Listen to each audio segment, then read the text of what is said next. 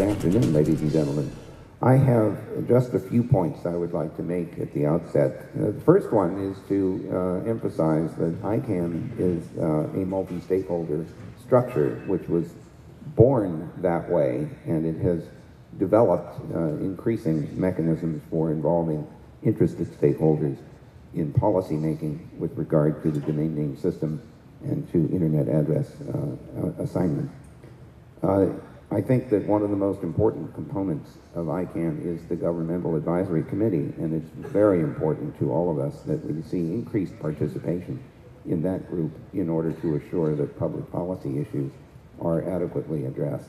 By the same token, just recently ICANN has managed to complete the implementation of its at-large advisory committee, replacing the interim committee and creating a number of regional at-large organizations in order to inform discussion on public policy coming from the civil society. I'd like to make the first point about infrastructure and critical resources by pointing out that almost any resource which is important to implementing the internet becomes critical at one time or another. For example, having electric power available can become a very critical resource. Having a technical workforce that is available to help you build and operate pieces of internet. Having a highly open standards making process is a critical resource. So in the course of the discussion in this panel, I hope we don't lose track of the breadth of the resources that are needed in order to successfully implement and operate this global internet.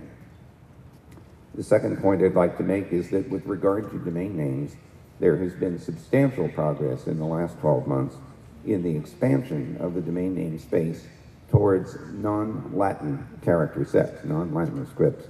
There is today a test underway with 11 scripts that are not using Latin characters in order to evaluate the effect of those kinds of top-level domains on the various applications, the browsers, the email applications and the like, that might encounter such domain names.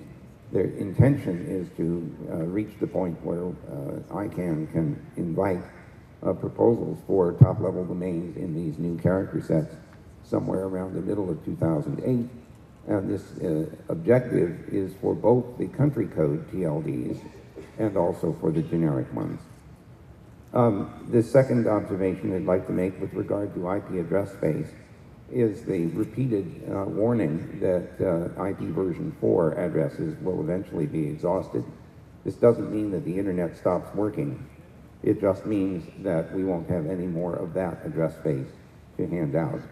ICANN's blocks, which are allocated to the regional internet registries, will probably be exhausted somewhere around the middle of 2010. This simply emphasizes the importance of introducing a concurrent operation of IP version 6 with a much, much larger address space. There is plenty of IPv6 address space available, but it is not enough simply to have an address. The IPv6 addresses are meaningless unless they show up in a routing table somewhere. And the inability to reach everywhere in the internet with the new address space is a serious barrier.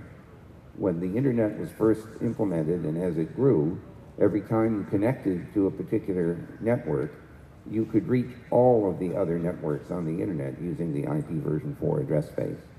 But in today's terms, IPv6 is not uniformly implemented. When you implement v6, unless you connect to another IPv6 network, you may actually be an island of IPv6 operation. And while there are mechanisms such as tunneling through the IPv4 connected network, I would like to suggest the importance of adopting policies that will encourage IPv6 connectivity among all of the internet service providers. Governments could choose to subsidize the cost of inter-exchange points that would encourage interconnection using IPv6 address space, so as to reach as quickly as possible a fully connected IPv6 system in parallel with the IPv4 system. Finally, the last point I'd like to make is that capacity building is one of the Millennium Development Goals.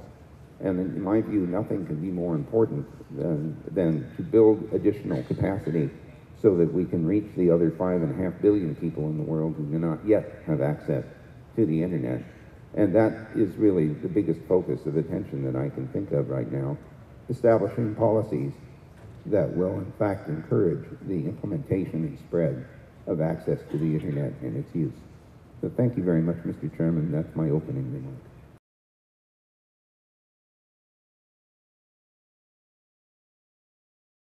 Nominet manages .uk, which currently means we manage 6.4 million names. According to my taxi driver the other day, that's the equivalent of the population of Rio. I'm not sure if that's correct, but it's a rather large number of people. So we run a large registry, but actually we're a very small part of the global critical internet resource, which actually is defined as quite a large area. And in turn, that is just one part of the global internet. I've been with Nominet for 8 years now, which is a small time compared to other people on the panel, but I've seen huge growth and change. I've seen evolution, not revolution. I've seen registrations grow from 3,000 a month to 6,000 a day. I've seen the number of registrars grow from 100 to over 3,000. And as an organisation, we've invested millions of pounds in our systems and infrastructure to cope with growth and to provide resilience and reliability to all of our customers. As a not-for-profit, in the time that we've been in existence, we've been able to reduce our prices from the grand sum of £100 to £5 currently. As a result of all of this, UK citizens can get online quickly and cheaply, and this small part of critical internet resources works well for them. I've also seen a continued development of the UK multi-stakeholder approach. My sector in the UK hasn't really got any legislation or regulation. We work on the basis of industry self-regulation, which means we work in partnership with all stakeholders and also with our government.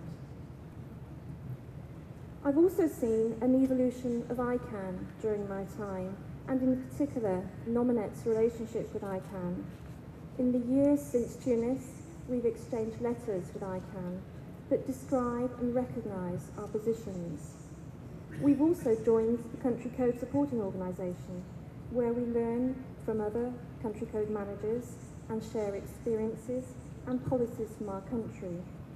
We also develop global policy where it's necessary to be a global policy, for example, in the internationalised domain name space.